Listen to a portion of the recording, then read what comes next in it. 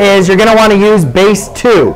So you're going to want to rewrite 16 and 8 to the negative first power as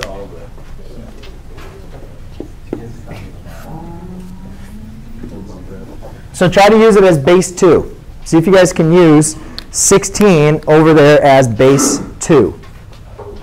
16 and 8. I mean your exponents are going to be base 2. Mean 2 raised to a power.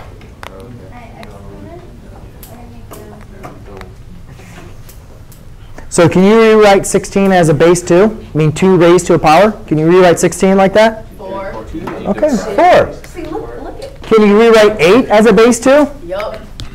2. There you go. Is it 2 and 4? No. No, it's 2. 2 and. No, it's not. 2 raised to what power gives you 8? 2. No. No, 2 and 3. I was trying to say that. You're right in between. That was next. Let's go again. I don't understand. Your socks don't match. I know. Oh, you did that on purpose. Oh, wait, the socks? I don't know if we're matching socks. So you said I Like did you get should it have right, found matching socks. Huh? right? You said I did get it right. Oh, I didn't really check it, but My final answer was negative 9/12, which yeah, I made it up. reduced it to negative 2. Ooh.